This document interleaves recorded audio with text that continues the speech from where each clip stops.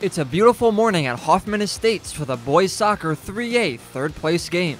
Naperville North is coming into the game off of a tough loss to Lyons Township. Their opponent is Glenbrook North, who returned to the state tournament for the first time in almost 20 years.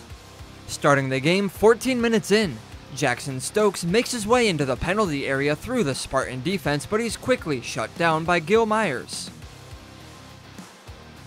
10 minutes later, it's Stokes causing problems again as his cross hits Sam Lappin and rolls into the net. Naperville North goes up 1-0, and that would be the score going into halftime. 3 minutes into the second half, Noah Radeke plays a through ball to Jaxon Stokes, who rounds the keeper and he slots the ball into the net. The Huskies go up 2-0.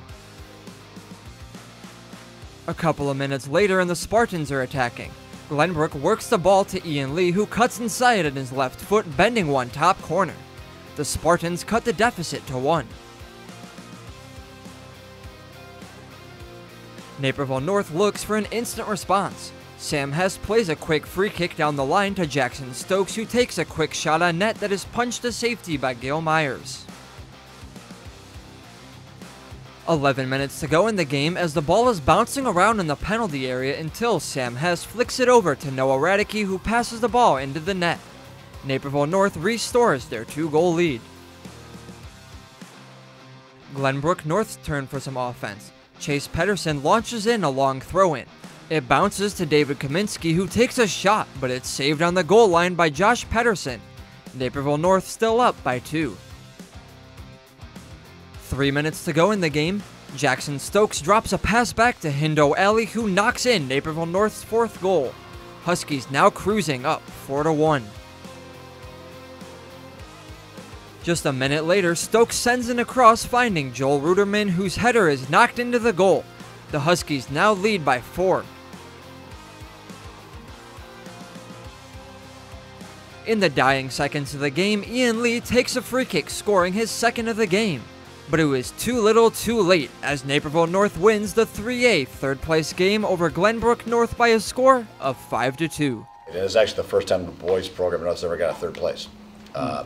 And so that was kind of a little motivation for the boys. They said, let's do something no one's done before. Let's win a 3rd place trophy if we can't win the first one. Jaxon, he was through on goal, but he very unselfishly dished it off to me, and I just shot it inside the foot. I was just trying to get on target, and I was just excited to see it go in on my final game of the season. And as a Husky, it just means a lot, and I think it was a perfect ending.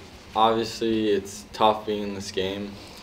Just like we wanted to win yesterday, but we knew we had to come here and at least get the result that we wanted. So after the first game, or the goal, like obviously our like mood was down, and we just, I felt like it picked up after, and we just kept working and got a few more in, and yeah. I think the coaches had a very high standard for me and Noah, and they had really high expectations for us coming into the season.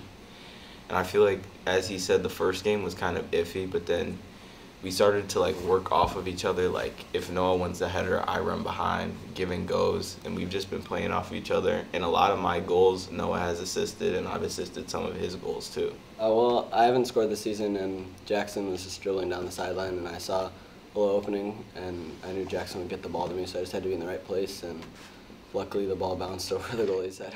So.